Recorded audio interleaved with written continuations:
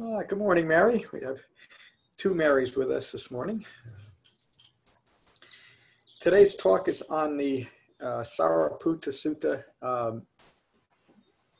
and it's one of these series of talks on jhana that we're going through leading up to our summer study of the 3 marks of existence.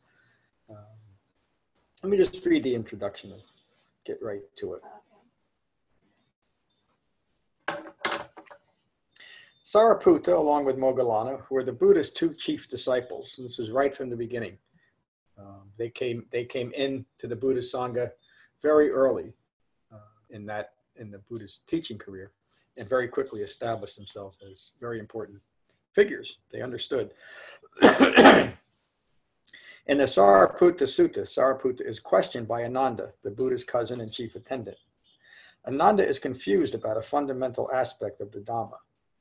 Ananda's confusion is common and shows the importance of relying on those that have had the direct experience of developing the authentic Dhamma to very subtle and profound levels of understanding.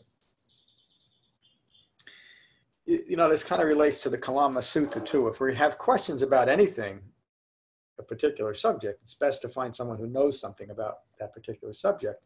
And in order to know something about a particular subject, you actually have to study that particular subject. The reason why that's significant is many people have a fabricated understanding of what Buddhism is and where it comes from, where it's going. And so depending on the source you go to will result in the answer you achieve. So that's what the Buddha is pointing out here and what the sutta is about. This is how the Buddha and those who awakened through his teachings taught others. Ananda's confusion arising from not yet having developed profound right view and not knowing one's right relation to reality will be experienced once all wrong views ignorant of 4 noble truths are abandoned. Fundamentally, Ananda's question is, how can one perceive, be sensitive to what is occurring once all wrong views are abandoned? Do you see the eye making in that question? And this is a common thing that comes up here often. In fact, it's usually an initial reaction to the Buddha's Dhamma once the implications and ramifications of what he's teaching are realized. What's going to happen to me once I let go of all self-referential views? But remember, those self-referential views are rooted in ignorance of 4 noble truths. So the only thing that will happen is the abandonment of ignorance and the stress and suffering and confusion that follows from that. But because we think that this fabricated self is all of me, we can't imagine living without those fabricated views and the motivation to continue to fabricate views. I know that's a lot to see in that one question, but that's where that's coming from. How can I change my views from fabricated to non-fabricated, but still maintain my fabricated views? It's that same feedback loop that the Buddha described in his breakthrough of understanding, isn't it? And we tenaciously cling to those fabricated views. Ananda is trying to figure out a way, even though his cousin is the awakened one. In his mind, he does not realize he's doing this. None of us realize it, but he's trying to figure out a way still to maintain these fabricated views while being a part of the Buddhist Dhamma. Is that clear? Mm-hmm. And we all do that in the beginning of Dhamma practice. I did it. Everyone does it. We can't help it. That's the nature of conditioned thinking.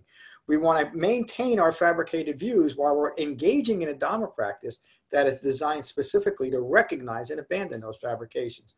There's the tension, there's the difficulty, there's the reason why we might abandon Dhamma practice, because we're not willing to let go of wrong views. That's how strong they are. I mean, and that's certain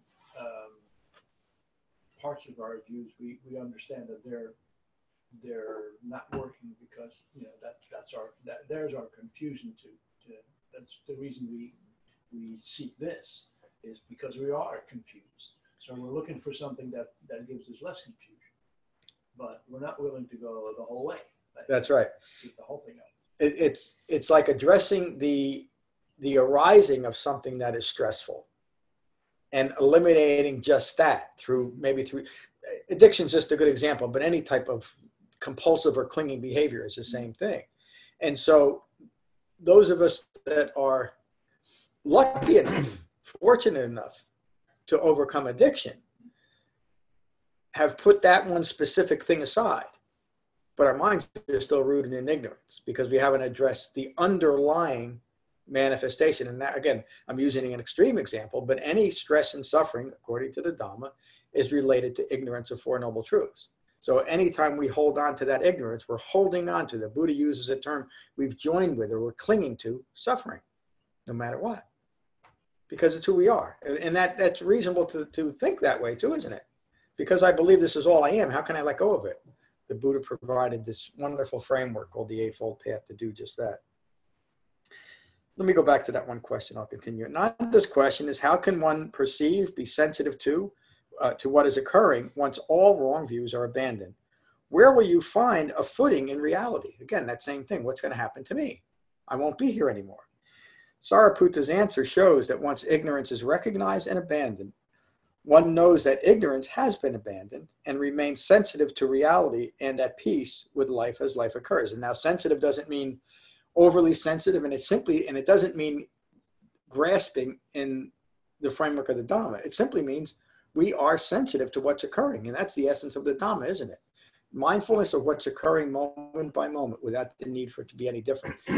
That's true and real sensitivity, isn't it? In fact, you could say that a fabricated type of sensitivity isn't sensitive at all to what's occurring, isn't it? Because it's fabricated. It's rooted in ignorance. And so I can be sensitive to a drink, but because my mind is rooted in ignorance and I have other issues, I can't stop. I might be sensitive to the wonderful taste of chocolate cake, but because I've lost control of my mind, I'll eat a whole cake rather than one piece. And go on and on and on. We do that with our thoughts too. In fact, that's really much more devastating. Let me just explain that a little further. Sensitive here means contacting phenomena through the sixth sense base. A mind rooted in ignorance of Four Noble Truths is a mind distracted by its own fabricated views and interests. Sensory contact from a fabricated view, ignorant of Four Noble Truths. This is the sutta, the Sariputta Sutta. On one occasion, Venerable Ananda visited Venerable Sariputta. They exchanged courteous greetings, and Ananda took a seat next to his friend. Ananda asked a question. Dear friend, could one develop concentration to the point that they would not be sensitive to the perception of the earth or the elements of the earth? Could one develop concentration to the point that they would not be sensitive to the infinitude of space or of consciousness? Could one develop concentration to the point that they would not be sensitive to nothingness or of neither perception nor non-perception? These are all non-physical realms, these different, nothingness and infinite consciousness that were common teachings during the Buddha's time, and he only addressed them not to give them validity,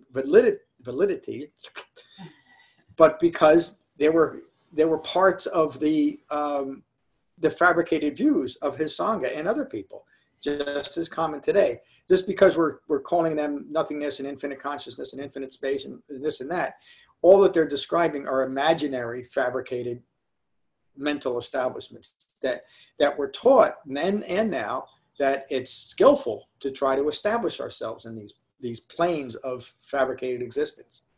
It's just a continuation of ignorance, isn't it? No matter how grandiose we might describe the self-establishment, it's still a fabricated view. And so even during the Buddha's time, when he studied with the teachers that he studied with, particularly Olara Kalama and Udeka Ramaputta, and today, most of these spiritual practices are geared towards escape from a human life, from who we are. They're taught specifically to mentally escape what's occurring. It's a Dhamma of increased mindlessness rather than mindfulness, isn't it? That in that way. Everybody sees that? Mm-hmm. Okay. And again, I'm not condemning any other practices. This is just simply the difference between what the Buddha taught. Anybody can engage in another practice. If you find it useful to establish yourself in the realm of nothingness and you find peace and common understanding, great, go do it. Really, I'm serious about that. It's simply not what the Buddha taught. And I've tried that and it didn't work. I once got a call. I think I've mentioned this a few times here. I know I have. And this is going back maybe 3 years now, maybe even more than that. I got a call from a guy who lived down in Newtown. He never ever came up to class, even though he said he did. And he said, I could immediately hear almost the panic, the stress in his voice. And he says, listen, I've been a meditator for, I think he said 20 years. I don't remember the exact, something like that.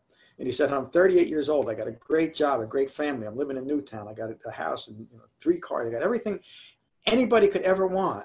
And he said, and I feel like I got nothing in my life. He said, what's the matter? And I says, well, describe your meditation method. He says, well, I've been practicing Zen meditation already. I knew. Again, I'm not putting down Zen meditation. He says, and so I begin my meditation and I become mindful of the breath and I focus on nothingness. And I said, say that again. He says, well, I do it and I focus on nothingness. And over the phone, I could hear the light bulb going off in his head. What you focus on is what you're going to get. And if you focus on nothingness long enough and hard enough, that's what you're going to think you've established, nothing. And there'll be no way to appreciate your moment by moment life, whether you're living the so-called American dream in Newtown or anything else. It's just not possible.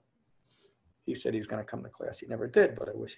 But that's what occurs. What we focus on expands. The Buddha taught a meditation practice is for developing jhana. Go do jhana. And there's going to be some news about that coming up too. Ananda asked a question. Dear friend, can one develop concentration to the point that they would not be sensitive to the perception of the earth or the elements, et cetera, et cetera? Could one develop concentration to the point that they would not be sensitive to this world or the next world? And Ananda still thinks that there's some value in establishing himself in imaginary, speculative, non-physical planes. Would this one still be sensitive to what is occurring? And it's because he's learned this over the years. And he's clinging to the idea that my spiritual practice is about establishing myself somewhere in the future in some more favorable plane of existence. That's all an aversion to life, isn't it? Greed, aversion, and deluded thinking. It's all included in that. And it's all expressed in that desire for a non-physical establishment. Sariputta answers, yes, dear friend, even with great concentration, this one could be sensitive to what is occurring. That's the whole answer. With great concentration, you will now be sensitive to what is occurring rather than what's not occurring, and always grasping after that. Ananda says, please explain how one could develop concentration so that they would not be sensitive to earth or to this world or the next world and still be sensitive to what's occurring. Really, you could say, using the word sensitive as Ananda's using it, would be the same as saying, could one develop concentration so they would not be clinging to earth or to this world or to the next world and still be sensitive to what is occurring? Sariputta says, let me explain. On one occasion, I was here in Savatthi at the Blind Man's Grove. I developed concentration to the point that I was neither sensitive to the earth, meaning clinging, or to this world or the next world, and yet I continued to be sensitive to what is occurring. Please tell me, dear friend Sariputta, what were you sensitive of at that time? Sensitive to what is occurring, my life as my life is unfolding. Ananda, I was sensitive to the cessation of becoming further ignorant of Four Noble Truths. I was sensitive, meaning fully mindful, that I have come to the cessation of ignorance of Four Noble Truths. You know it. I was sensitive to the unbinding from views ignorant of Four Noble Truths. I was sensitive of the arising and passing away of all phenomena. Notice Sariputta is not placing any value or even credence to these dimensions of nothingness or perception, et cetera, et cetera. They're simply unimportant. There's a little bit deeper explanation of that, but the direct answer is they're no important than anything else that you might find distracting, because that's all they are. They're just distractions. Just as a wood fire's flames arise and pass away, I was sensitive of unbinding from wrong views. I was thinking about another sutta. Let me read this again. I was sensitive to, let me read the whole thing. Ananda, I was sensitive to the cessation of becoming further ignorant of Four Noble Truths. Sensitive to it. This is where we're applying our directed thought in this case, our mindfulness. being mindful of the cessation of ignorance. It's our motivating factor. It's what gives us direction. And the Buddha doesn't teach a generalized, broad application of mindfulness, does he? He teaches it to be mindful of each factor of the Eightfold Path. I was sensitive to the unbinding from views ignorant of Four Noble Truths. I was sensitive of the arising and passing away of all phenomena. Lorna, I always think about Lorna when she says that great description that your thoughts are here, your breath is up here, and you're simply mindful of the arising and the passing away. It's just what's occurring. And that's what our thoughts do, don't they? They arise and they pass away. They're constantly flowing. It's when we are so attached to our thoughts that we are distracted by our thoughts. The arising, and that's the essence of concentration. It's the essence of jhana. I was sensitive to the arising and passing away of all phenomena. Just as a wood fire's flames arise and pass away, I was sensitive of unbinding from all wrong views. That's the end of the sutta. What a remarkable little sutta, isn't it? It's very clear direction on why we meditate, why we do all of this. Let me go to the Marys first. Mary A was here first. Mary A. Sorry, Mary S. Mary A., how are you this morning? I'm good. And don't forget, I grew up as a W, so I'm happy to go first. Oh, yeah. You know, even though I heard this on Tuesday, I've heard it differently today. So the insight of recognizing certain behaviors that you may know are just whether it's your comfort level but you know they're not exactly on the path, are you clinging to your fabrications? Yes. Even though you're participating in a practice. I'm just sharing that awareness. That's a little bit of okay, I see that in myself. And so I need to come back to the Eightfold Path and continue deepening my concentration. So I will do that. Right, that's not a little thing, Mary. That's a big thing. You know, It is. That's the Dhamma at the point of contact. It's wonderful. Yep. Thank you. Thank you. Mary S., how are you this morning? Now I know why you stay home. That looks like a really comfortable chair. Yes, I call it the cruel chair. And it's wool crewel work. So if you're sitting in it in shorts or without a shirt on, it is really cruel. I'm glad you tried this morning. I started out life as a Mary A. I just wanted to throw that in there. You know, the sutta is just so clear when you're listening to it, and as far as, especially for me, as far as thoughts go, and realizing that when I'm having thoughts that are unpleasant, that I tend to cling to them, and I need to it's just a thought, it will go. Yeah. And that way, I mean, it ratchets down, that would ratchet down the anxiety to nothing. And it's very important. I've read it and I will read the sutta again because there's a lot in there. Yeah, there is. Yeah, I'm glad you joined us this morning. Thanks for your insight. We might as well keep it with the ladies first theme. Eva, good morning. Good morning, everyone. Yes, it's interesting how very simple it all sounds, and then when you try to apply it, and I feel always amazed that just when I think I'm close on something, it opens up to a whole nother level of, wow, I'm still clinging to this, even though I have been attentive to it and I've been doing different things and I've gotten past this point. There's still all that still needs to be done because I've got an ego, as we all do, that has gotten me to here, has gotten me to now, and so to unravel that is very sometimes halting, because it's like, how much further do I have to keep going? But it is important to continue through, and when you get past that point, you see how much really was there and now is no longer there, and how much better it is. Am I making any sense? Oh, yeah. But anyway, all right, that's it. Well, it made perfect sense. Thank you, Eva. You're describing the common problem, aren't you? It's why because Shanti, perseverance, and joyful enthusiasm are part of the 7 factors of awakening. We have to continue, and hopefully in a joyful way, because we understand where we're going. But as real as it seems, like there's endless layers to the onion, every layer is just a fabrication. There, and as the Buddha teaches, and as we know, there's really nothing, no substance to them, except, and it's a good thing to understand, except to the level of our clinging. So these things that we see like levels, we should really see them as clinging to those specific views. That's all.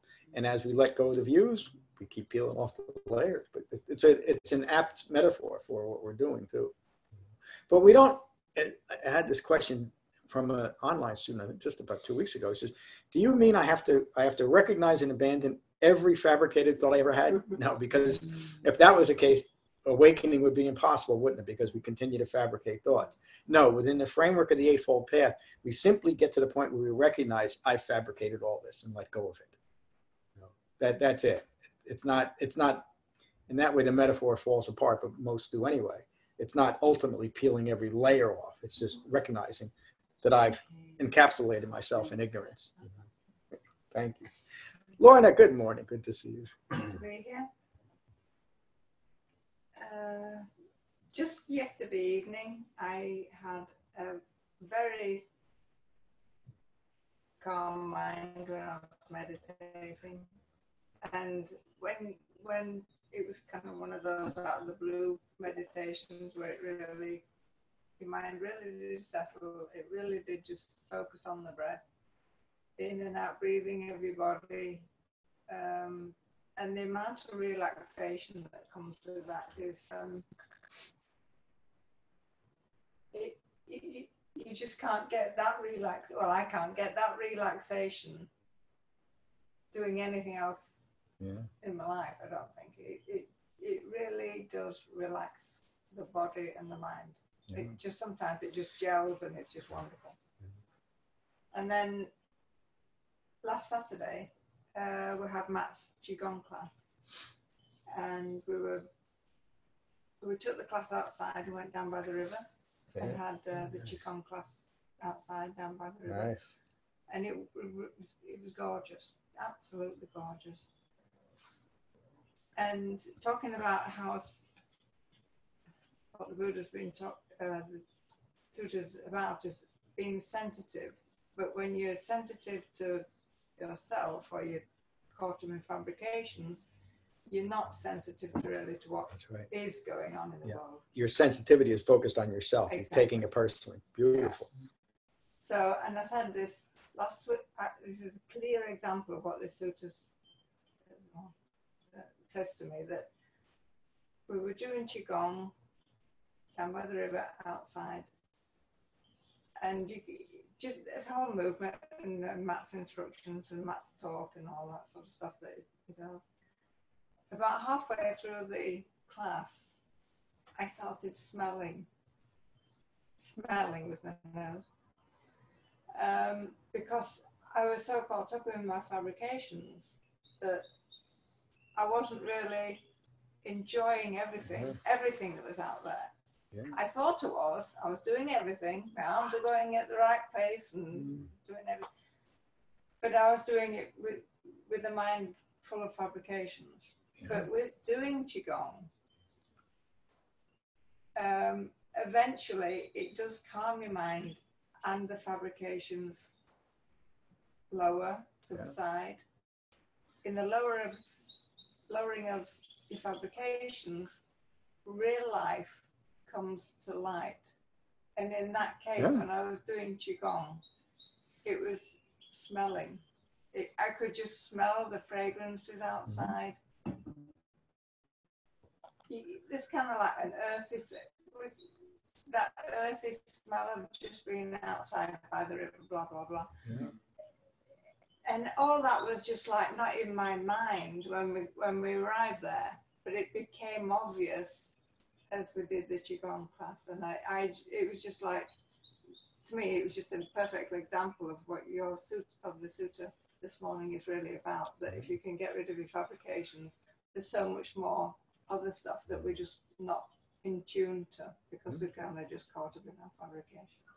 Wow. Thank you.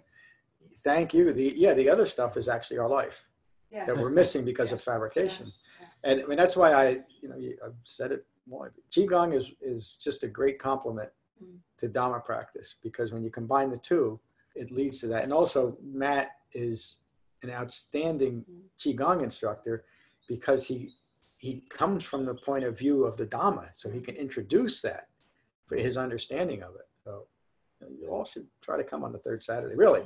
And it's just such a great compliment. It's why Matt brings so much to our retreats too, because we bring that, he brings a Qigong there. But thank you. It's wonderful. Anthony, good to see you. Good morning. I guess because today's laundry day, I couldn't help thinking that the person in the story needed a fabrication softener. That's great. Well, is it a jhana practice just that? I'm gonna use that. That is great. Do you want a fabrication softener? Go find the root of a tree or an empty hut and do jhana. Thank you, Anthony. I like Lorna's description of the thoughts crossing over like clouds, but sometimes they can do that. Sometimes the thoughts don't want to go away, and then so like something that I sort of stumbled on is to just think to myself, can I be the space for this thought, and or can I coexist with this thought? You see a lot of people have bumper stickers say coexist, and I always wondered what that meant, and it actually helped me when I tried it, because sometimes the thought gets stuck there. And so you just have to accept that and live and coexist with that thought. And be at peace with the thought. Yeah.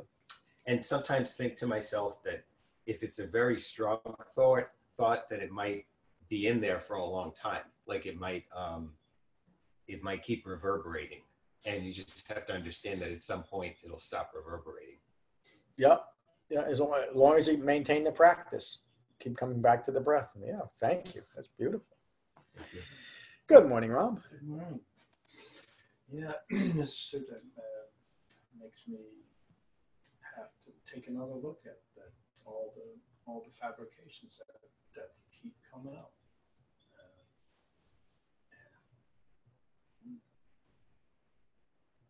And they've been coming up for a long time. Yeah. That's life. Keep sitting. Thank you. Yeah, isn't it marvelous though that we've come across a rather easy to implement method to finally live our lives?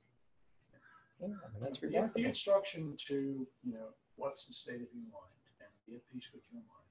That's the most useful thing that I have at the moment. That's the fourth foundation of mindfulness. Keep me from exploding my skull. Yeah, and it really is tragic that oftentimes that fourth foundation of mindfulness is presented in a way that it's completely speculative.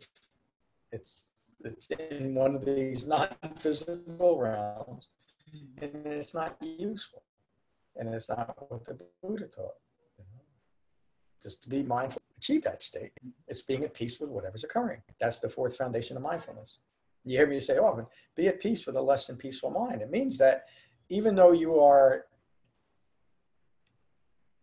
in the moment engaged with something that is less than pleasant, you don't have to react to it. You can maintain a calm and peaceful mind in the midst of anything. And that is truly remarkable. The fabrication, the main fabrication that I'm realizing is that I still have the fabrication that I should stop my thoughts. That there should that should not be any thought. And that's been pounded into me over the last 40 years of so-called spiritual practice. That's the most hurtful teaching on meditation, because you can't do it. Why would you want to? Yeah, it's frustrating. It's the ultimate frustration. You're trying to do something that you just can't do. Can't do. Why would you want to? I used to say that the only way to do that is to cut off your head, and I don't recommend it as a Dhamma practice. A little too severe. I'm sorry, but meditation is that's the common thinking, that meditation is about developing a trance-like state, and I could in 5 minutes I could have you all in a trance. Why? And I would. I might get a little recognition about that. Why would I want to do that? It's a quick way to lose your audience. And it's just a magic trick. It's all it is. It's just it's not sleight of hand, it's sleight of mind. And again, concentration is what the Buddha taught. Thank you. Jen, you really belonged earlier in the class, but I'm sorry. I went across the front row. How was that? Like, what? I think you're clean today.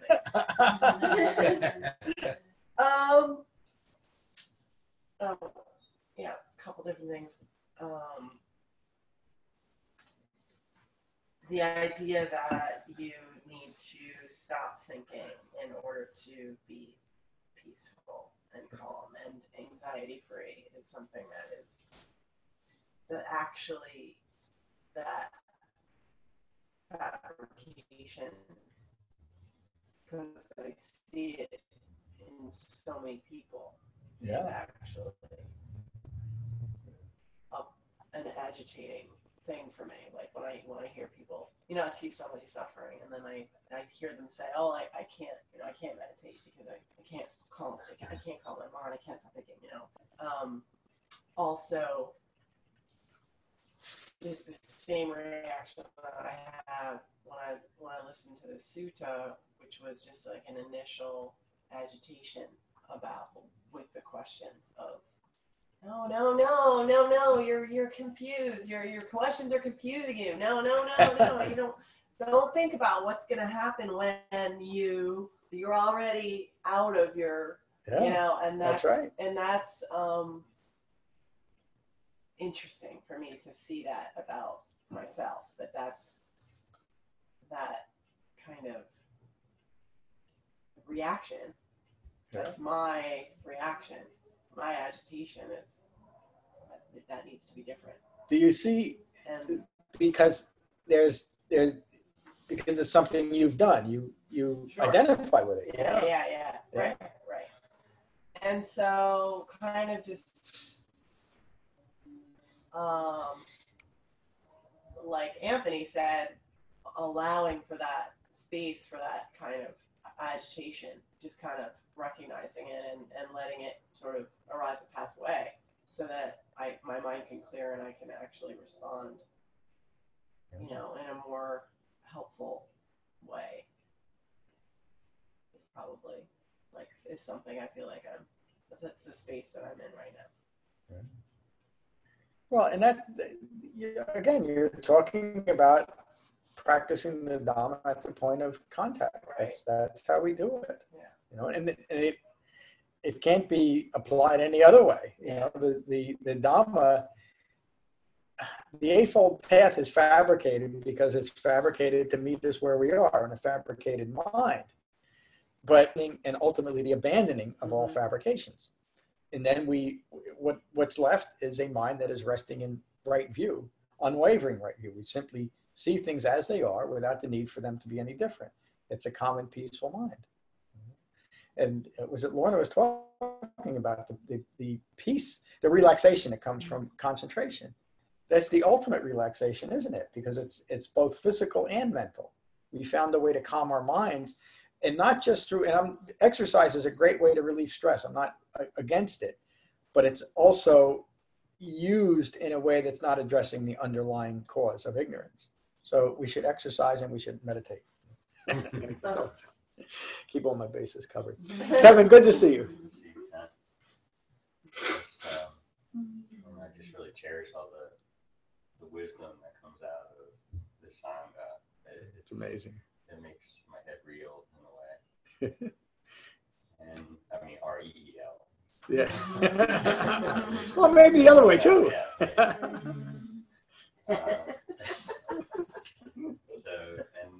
I really think, one of the key lines in the whole sutta is that we recognize the arising and passing away of all phenomena. Yeah. And that these fabrications are just part of those phenomena. Our thoughts are part of these phenomena, and they're real too, but they're also fabricated. Yeah. We sense them in our mind and our body. Yeah. And I think we can just cherish those moments when we are meditating and we do attain one of the levels of jhana. Are just touching that. Yeah. Beautiful. Thank you, Kevin. what a wonderful class. You know, we're going to spend a couple more weeks, a couple more classes, I think, on jhana, 1 or 2 more suttas, and then we're going to get into the summer series on the 3 marks of existence. And I think that will prove to be very enlightening. I think that's it. We'll finish with metta, as we always do.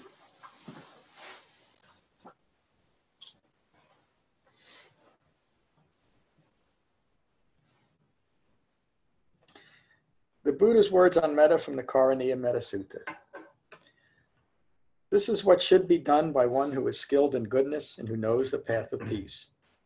Let them be able and upright, straightforward and gentle in speech, humble and not conceited, contented and easily satisfied, unburdened with duties and frugal in their ways, peaceful and calm and wise and skillful, not proud or demanding in nature. Let them not do the slightest thing that the wise would later reprove. Wishing, in gladness and in safety, may all beings be at ease.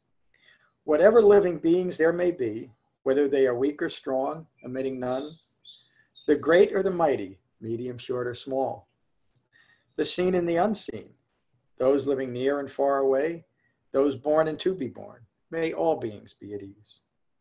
Let none deceive another or despise any being in any state. Let none through anger or ill will wish harm upon another.